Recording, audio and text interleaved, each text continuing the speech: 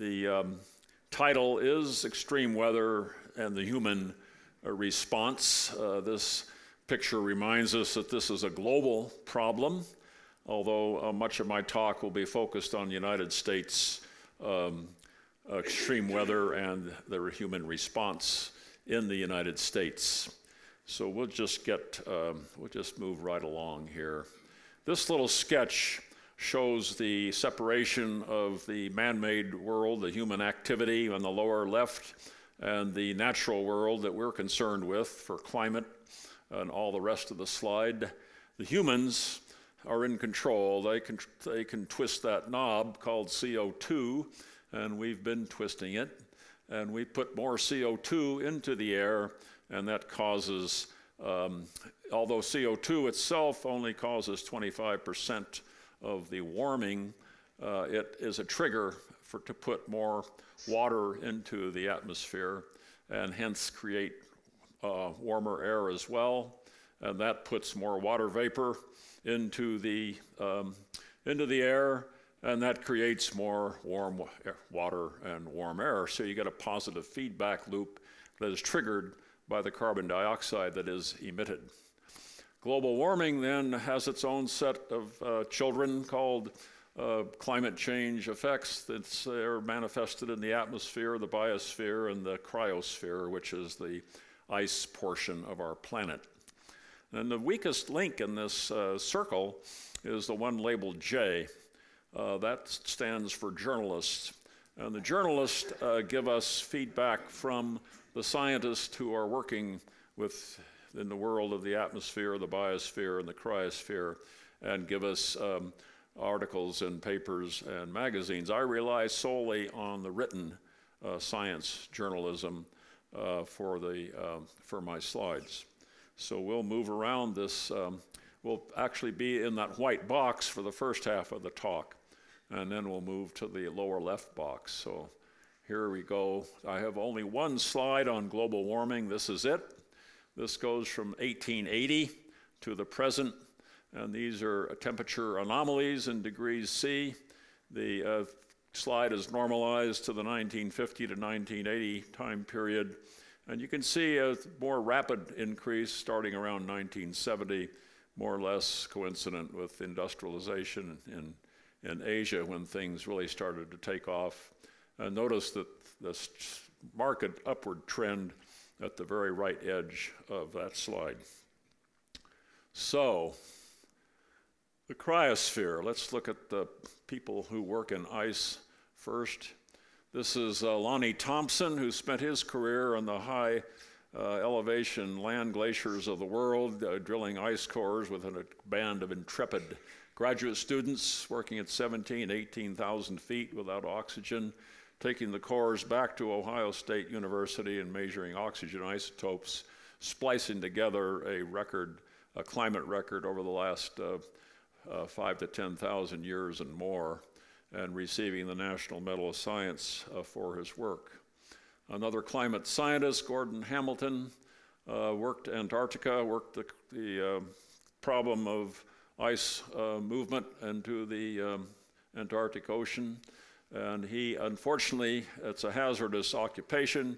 He died last month in an accident when the snow machine he was on plunged into a crevasse. So land glaciers have not been in steady state. They've been disappearing. Here's the Muir Glacier in Alaska over a time period of 65 years. Here's likewise as a glacier in Switzerland, 1985 to 2007. Now, again, now you see it, now you don't.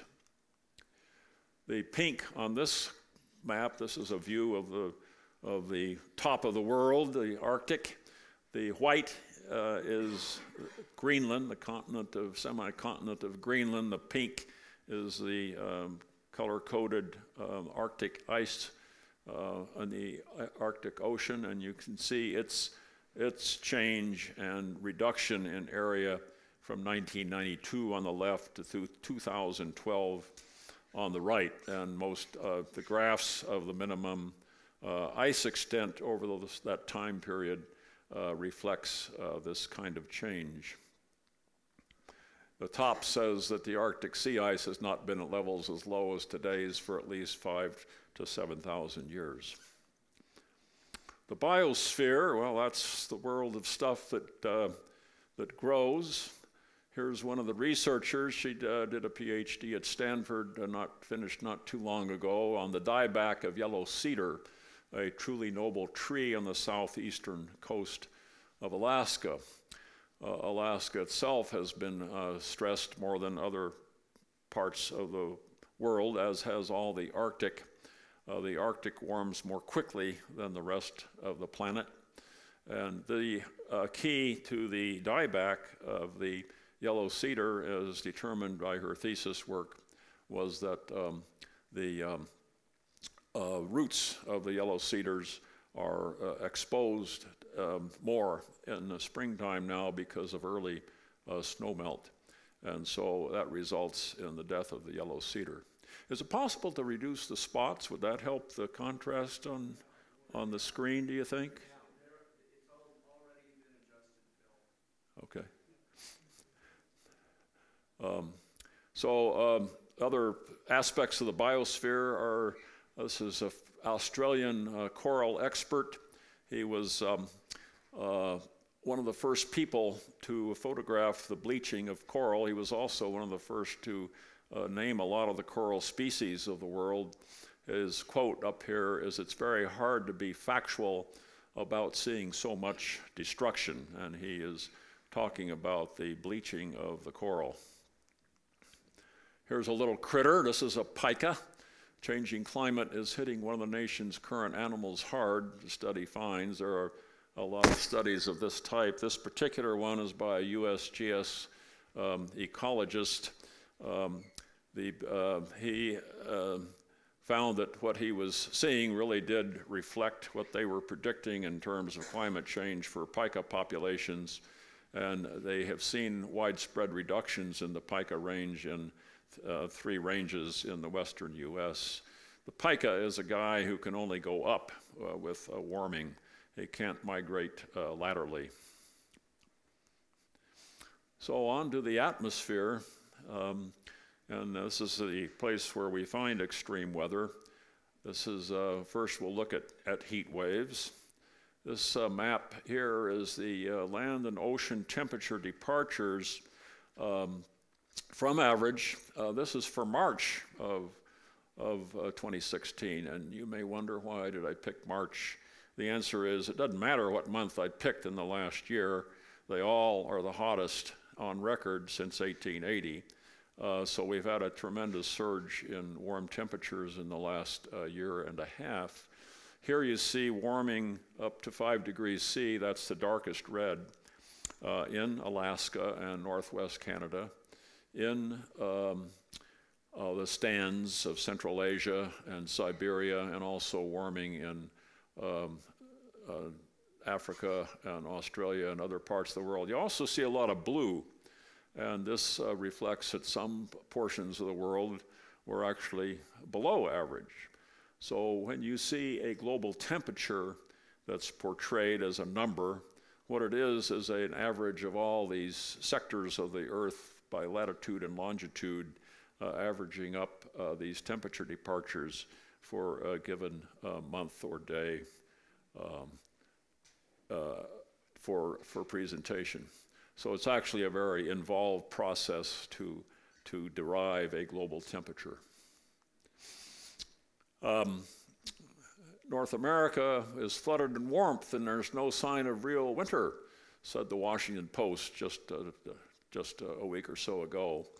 And here is a map of that warmth. Colorado was on the, certainly felt it on the southern edge of this warm blob. The jet stream was on vacation for several months, and this blob extends from central United States northward through Canada and up and over the Arctic Ocean, and then hooks around and hits the eastern coast of Greenland. It's quite a remarkable feature, and this persisted for some time. The fall has been so warm, some cities are setting records for the latest first freeze in 2016. This is extreme heat in the southwestern U.S. of June of this year. The high pressure system just stayed there in the middle of June. It was record-breaking. This particular event was driven by that heat dome. Phoenix hit 118, Tucson 115, Yuma got to 120. Stay out of Yuma. Don't take the. If you can catch a train out of Yuma, take it. This is a researcher from Australia, a heat wave researcher of all things. The quote here is, she looks at data. This is scary, she says. No one really wants to know that 2 degrees C warming means we will have an extra 20 heat wave days here in Australia. She says, I don't do this to get depressed. I do this to get things to change so it doesn't get as bad as it currently looks like it will. That's not terribly cheerful. Okay, here's the statistical way to view extreme weather. This is a bell curve, a normal distribution, and there's 2 of them on here. The one of, quote, normal conditions is the solid one, and the one with abnormal or conditions exhibiting change of some kind is the dashed one. And all you do here is plot some phenomena of interest like temperature on the horizontal axis and the number of times that occurred on the vertical axis, and you get the data to gin up one of these things. The thing is that if you shift the mean from the solid to the dash, then you increase the extremes on the right-hand side, which would be hotter, more hot weather and more extreme weather, and you reduce the number of cold days on the left. And this statistical summary is illustrated here by data from Australia. This is 3 time periods. The first one is 1950 to 1980, the second is 1980 to 2010, and the third is the year 2000 to the present. So you see here the shifted means of those 3 periods, with the most recent, the farthest to the right. So the mean has been shifted. The general statistics of each curve is pretty much the same. But what's happened here is you get exactly what was portrayed schematically in the last slide, and in particular the first time period, 1950 to 1980, there were just 2.2% of the events, that's the area under this wing here, that exceeded 2 standard deviations. These things have all been normalized. Whereas the most recent time period, that 2 sigma exceedance is now up to 11%. So if you move the mean, you get more extremes. And that's the basic idea. And we're used to this. Every 4 years, there's an Olympics, right? And every 4 years, you hear about more records being broken. So I haven't tried this, but someone please go out and get all the data on pole vaulting or something. And over the last 100 years, just graph up all the pole vaulting records, and you should get a curve. But then segment them, so maybe in 10-year batches, or maybe every 3 Olympics, and watch that mean shift. And why would the mean shift? If we had the same people from the same population in 1920 as in 2010, the mean would not shift. It'd still be the same people with the same poles running into the same sawdust pits. But that's not happened. What's happened is there's more people to draw from. They're bigger and stronger. They're trained better. They've gone from bamboo to fiberglass to graphite. The technology's better. And by golly, the mean has shifted. So you get new records. If you didn't have improvement, there would be no new records, because it's very hard to break new records if all conditions remain the same. So that's the essence of extreme weather. That's the way to view this thing statistically. Here's a quote from Kevin Trenberth, who works at NCAR in Boulder, and he has a nice short paper from which I drew this quote.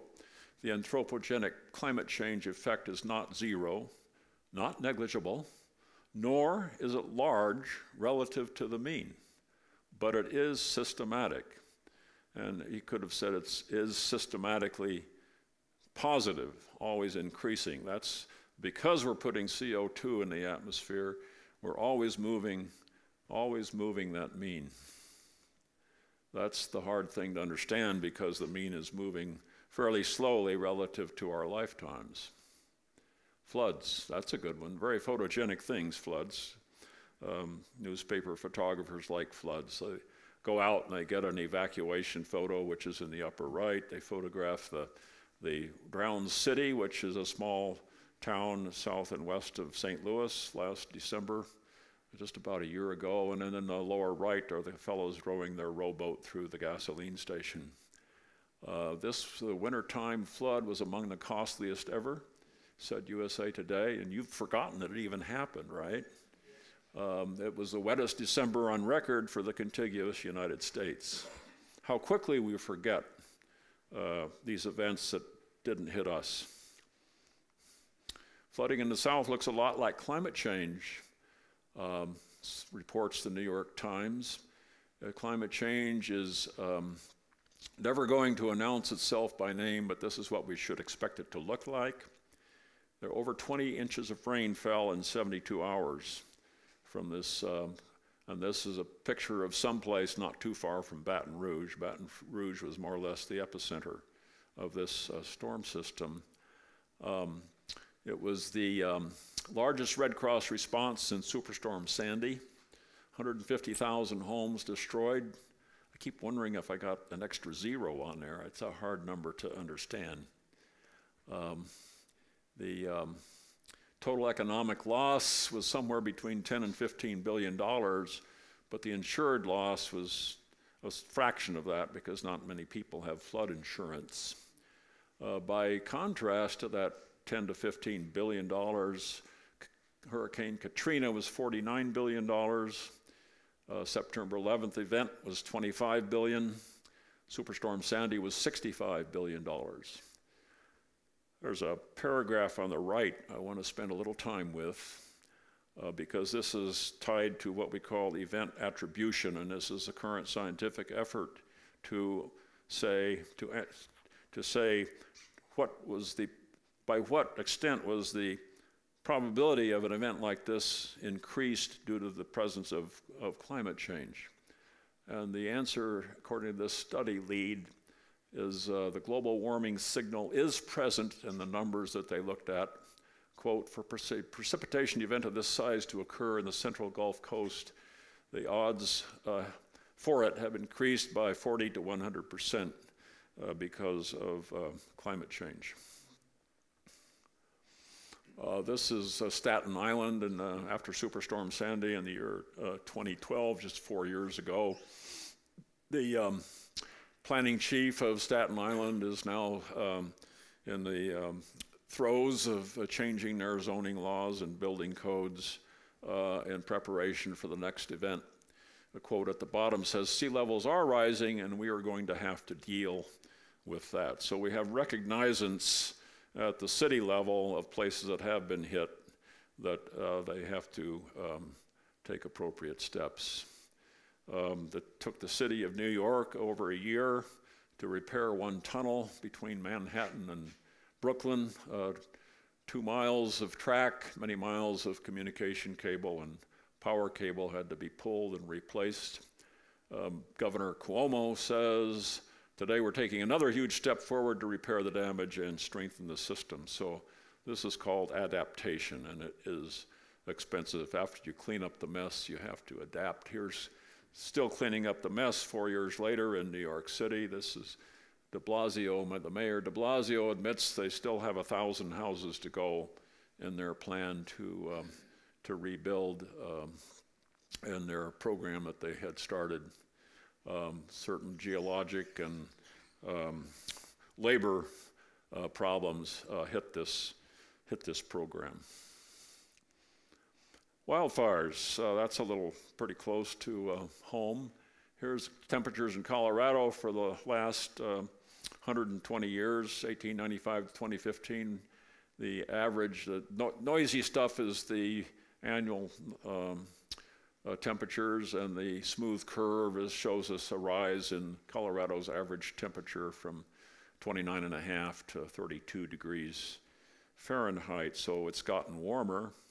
Here's just one of the number of fires that we've seen. This is 2012 was a busy year in Colorado. This is Waldo Canyon wildfire. The configuration is shown in the upper left. The map of the extent is shown in the lower right. The Air Force Academy is there in the upper white box, and then the interstate coming down along the east side. This was 32,000 people evacuated. There was a lot of smoke in Colorado Springs. 454 million, almost $500 million that's insurance claims. 346 homes destroyed in Colorado Springs. And when that fire occurred, the temperature was a record 101 degrees Fahrenheit. It was a horrendous fire. The people fighting it simply had to back off because it was moving so quickly. There are others, but just moving on with the statistics. This is a graph from 1970 to present. The orange bars are the number of wildfires in the western states of the U.S. You can see from the map what area is covered. And also the yellow line is simply the average, I think, summer temperatures for this period, rising from 56 to 58 degrees Fahrenheit. The 2015 wildfire season was the worst on record, with more than 10 million acres burned. And of course, you know what's happened to the U.S. Forest Service in fighting this. Much of their budget is now just taken over by firefighting. So it's a severe problem for them. Here's it's kind of a summary. I thought that it was too hard to relate the wildfire problem to climate change because there are so many factors in wildfires. They're so complicated. But somebody actually did it last month by looking at all the dryness indicators in the western U.S. and then correlating that with the acreage burned.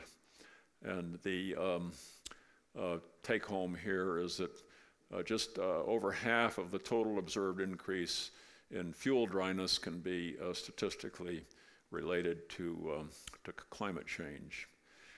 So in the last 3 decades, the study finds climate change played a role in nearly doubling the area hit by forest fires since 1984. So this is there's no getting around this, that we're drying the West, and when it does burn, it burns faster, hotter, and bigger areas. And here's 40% of Coloradans live in the wildland-urban interface. The red area shows where those areas are. See if you can find your house. It shows how many of us live in proximity to forest. Okay, that's sort of the extreme weather portion of the talk, and I present it as kind of to me, the most vivid reminder of climate change, and the one you'll see most frequently in the press. Extreme weather gets the attention of reporters because that's news. If houses burn down and people are evacuated, that's news. That's much more newsworthy than a long statistical trend over decades, which is what the essence of climatic change is. So if you get back to the sketch then, That J, remember, is the journalists who are reporting these events. And actually, that was a specialty. These are the people who are just reporting the science of the events. Inside that box of human activity is all the other journalism that reports on the events of the day. So let's take a look at the human activity and see what chance we have. What other vectors are there pushing on the body politic, pushing on our consciousness, pushing on our awareness to do something about climate change? Let's have a look.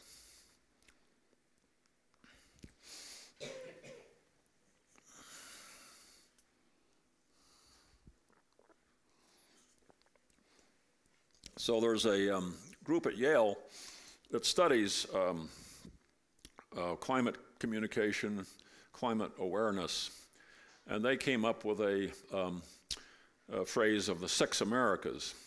And they have divided the population into these 6 groups. On the left are the highest, those who are most concerned about global warming, and they're 45% of the population as either alarmed or concerned. 2 middle groups I'll skip over. Let's go to doubtful and dismissive. Kind of sounds like the 7 dwarfs, but there's only 6 of them. So doubtful and dismissive total about 21% of the population. And these have the lowest belief and the least concern about the problem of warming or climate change. So here's one of my favorites.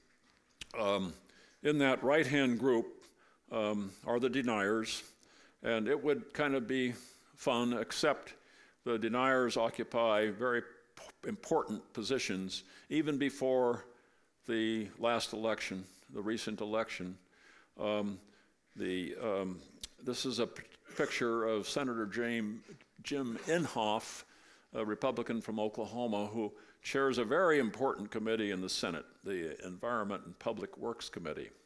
And these committees are big. They have subcommittees, and the subcommittees have subcommittees.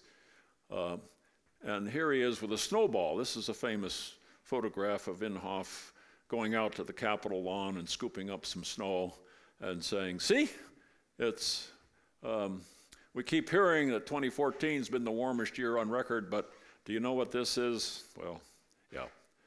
And that is bad enough, but we have a similar problem in the House of Representatives. This is the chair of Lamar Smith. It says he's turned a once placid panel into an investigative powerhouse. He's chairman of the House Committee on Science, Space, and Technology. This is another big committee, and this time it's in the U.S. House, not the Senate. And he has made a hobby of investigating alleged wrongdoing by scientists, environmental groups, and government officials, and he shows no signs of slowing down. Whatever the future brings, one thing is clear: the panel has shed its long-standing reputation as a bastion of collegial bipartisan debate. And this is reported the 19th of October this year.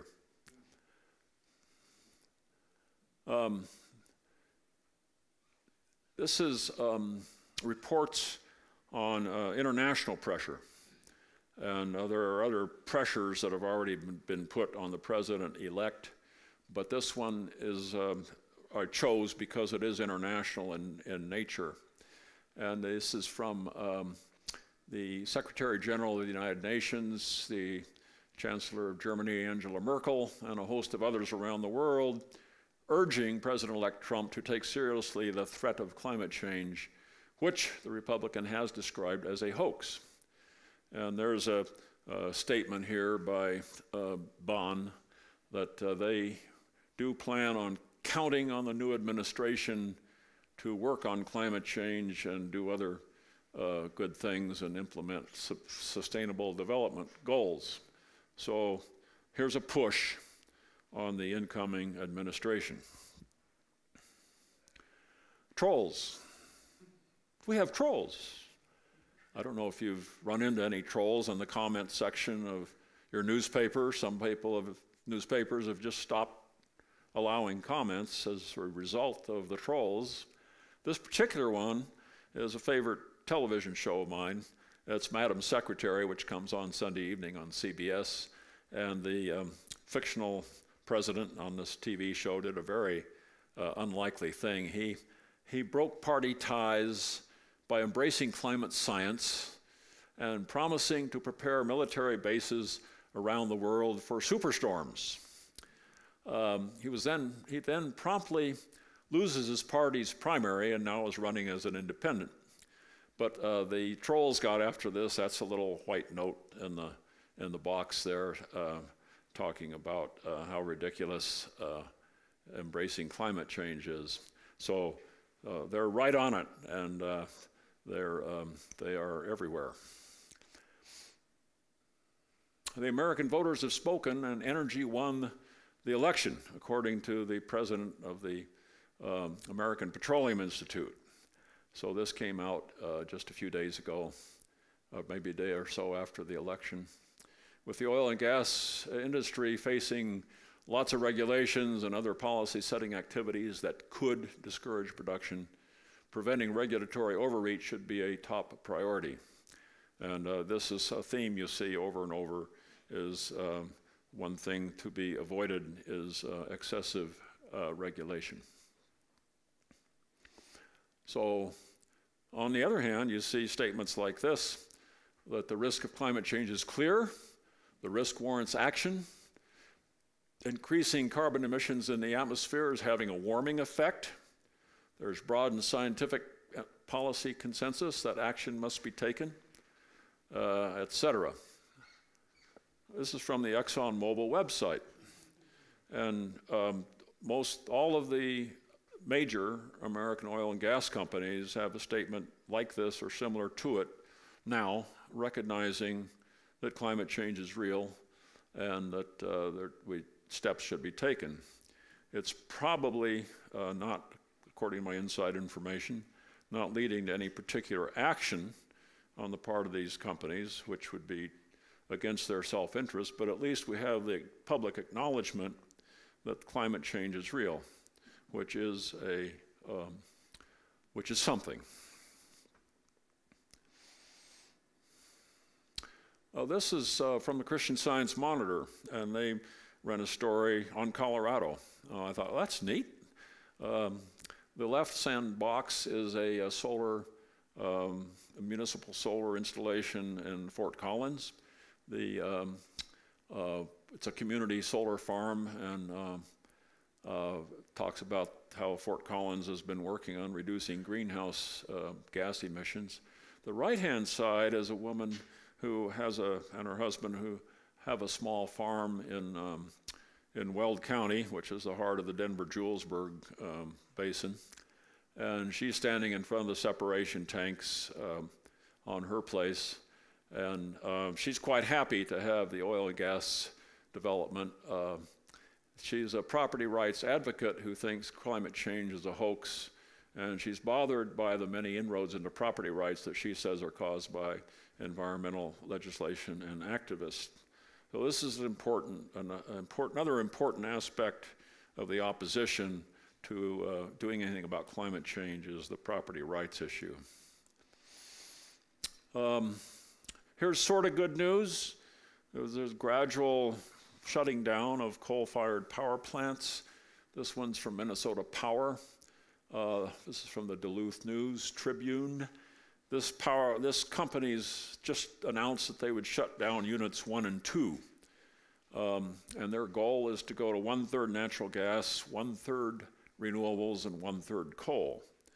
The bad news is that units 3 and 4, they're set on keeping running because they need the base load and because they've spent millions of dollars on units 3 and 4 to get them upgraded for the mercury and sulfur dioxide standards. So 3 and 4 are their newer units, newer built units anyway, and they've been upgraded. So we're going to hit kind of a plateau of how far you can go down in the near future on cutting coal-fired power plants. Same thing in northern Indiana. So here's a summary of pushback. Expensive regulations, infringement of private property, impact on coal and oil and gas business and employment, the expense of revamping our energy system, and fear of increased taxes.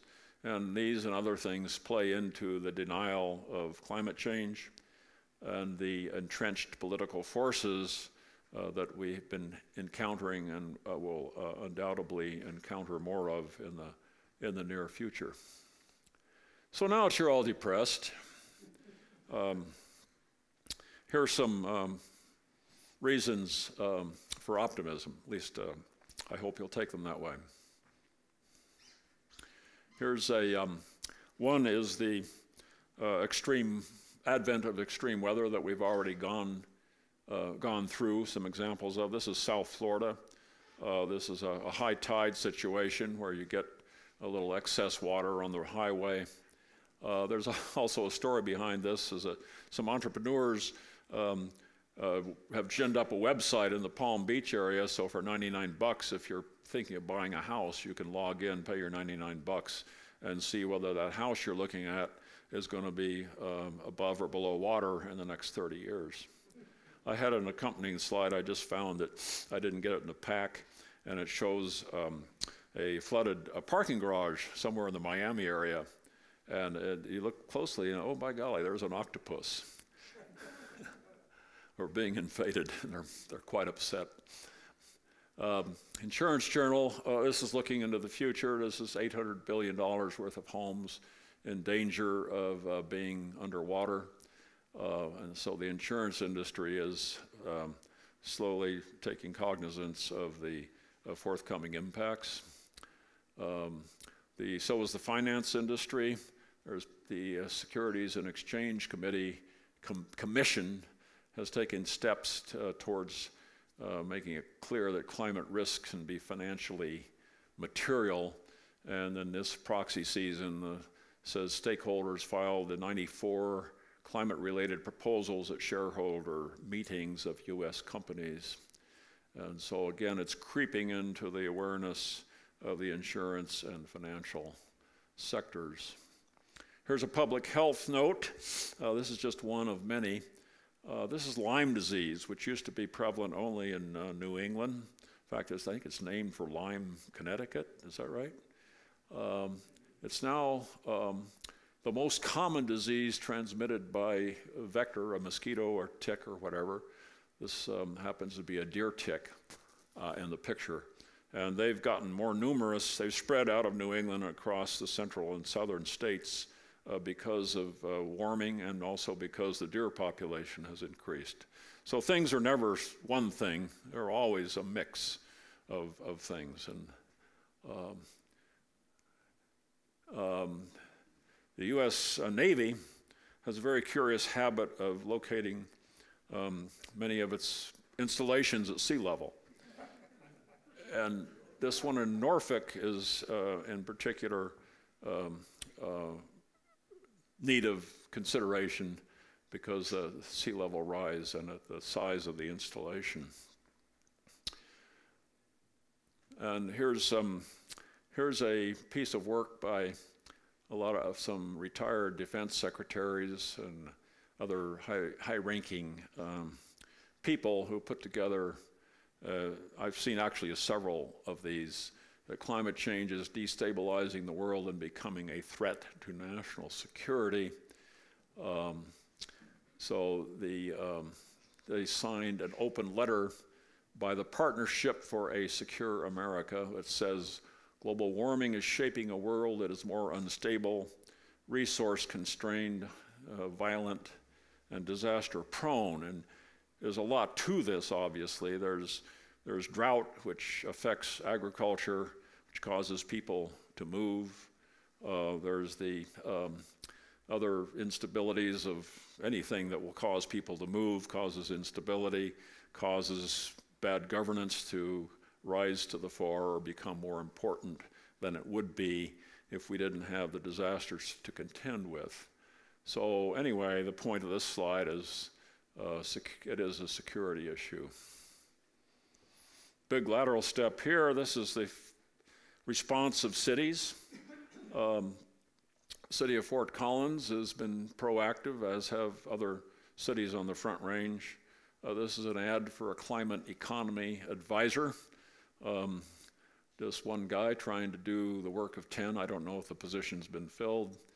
This ad appeared during the summer, posted June of 2016. Many cities have instituted sustainability councils, sustainability boards, maybe one or two staffers of sustainability. So there's an action at the city level that I think is, we're gradually seeing a lot more activity in that area. Back on the East Coast, MIT announced a 5-year plan for action on climate change. And this is interesting. It was, a lot of it was driven by the students. And the Institute responded with a lot of initiatives. The Center for Global Climate Change, a web-based outfit on crowdsourcing to get ideas on how to counter climate change, 8 low-carbon energy centers, and then using the MIT campus as kind of a test bed to come up with ways to reduce the carbon footprint. And there's a very interesting quote here from the president of MIT, urging everyone to get involved with combating climate change. This is not a typical statement that you see from a president of university reaching out to the general population and warning them of a serious problem and asking for involvement. There's a cheerful looking fellow who wrote a little paper last year called an encyclical. It's a remarkable document.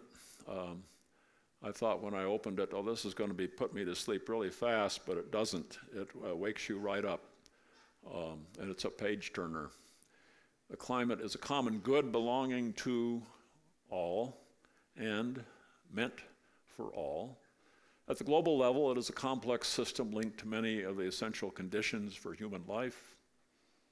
In another section, there's a quote, a very solid scientific consensus indicates that we are presently witnessing a disturbing warming of the climate system. So here we have the push for moral authority. In terms of the technology that's so dear to the heart of this particular CRES organization, here's wind turbines in Iowa. And there they are, by golly. Iowa, I think, is now over 30% in terms of its electric energy generation now comes from wind. And this has come because state officials have long supported renewables, and Iowa's one of the leaders in the nation. Facebook and Google are taking notice because they're looking for places with clean energy to put their data centers.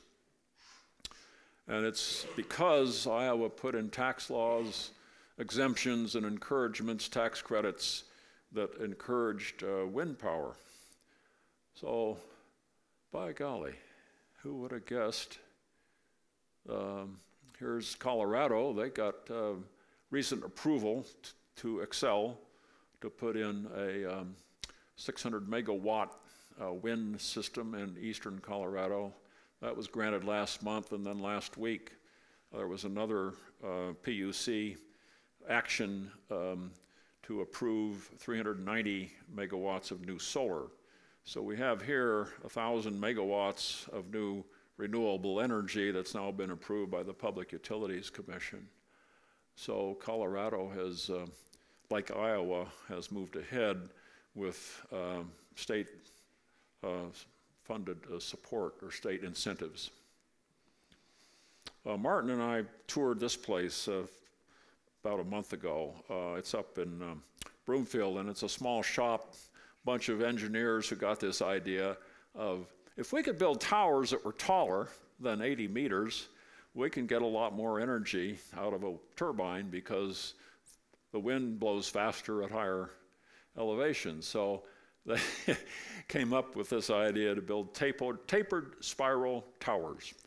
And it's their system. If you could imagine the problem taking sheets of steel and welding them together and then wrapping a tapered spiral.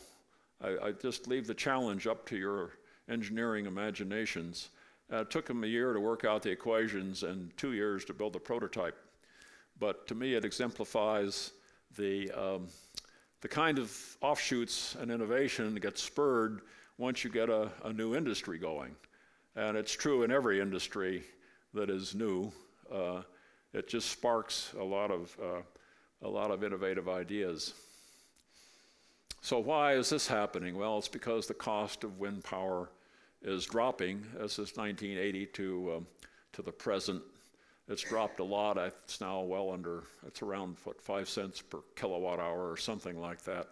And coincident with that drop is the rise in the red curve of the cumulative wind energy installed. This is United States data. This is up to 75,000 megawatts. So 1,000 megawatts is my favorite unit for a large nuke or coal burner or several coal burners. So we've got 75 of them now in the U.S. by my measure. So wind energy is blowing away expectations. And here's a possible consumer. This is actually from the city of Oslo, and the cars are parked up, lined up next to the places where they can get a charge. So Oslo is kind of a test bed for electric vehicles, and it's the kind of image that you want to hold in mind for Metro Denver and the Front Range. You want to see this kind of thing in Colorado in the near future. This is good. It's just a table, but it's really good. It's the top 5 states with electricity generation from renewable energy sources, thousands of megawatt hours. So that's energy. It's not the power ability. It's how much they actually consumed over an 8-month period. Look who's number 1. Texas. 2, California. Oklahoma. I didn't know there was a wind turbine in Oklahoma. Iowa, well, we just saw Iowa, it's 4th. Kansas is 5th. So what do you see on this table? What you see is there's only one blue state here. If you think of the political maps you saw last week on television, all the other 4 are red states. So there's a real message here. And that is, unlike the 6 Americas, when you talk about climate change, there's just one America when you talk about renewable energy. Everybody likes cheap, renewable energy. What's the guy, the former governor of Texas? I can't think of his name. He's now... Huh? Perry. He was the guy who got instituted in Texas the capability of running transmission lines from the windy panhandle down to the population centers. So I thought, oh, that's unique.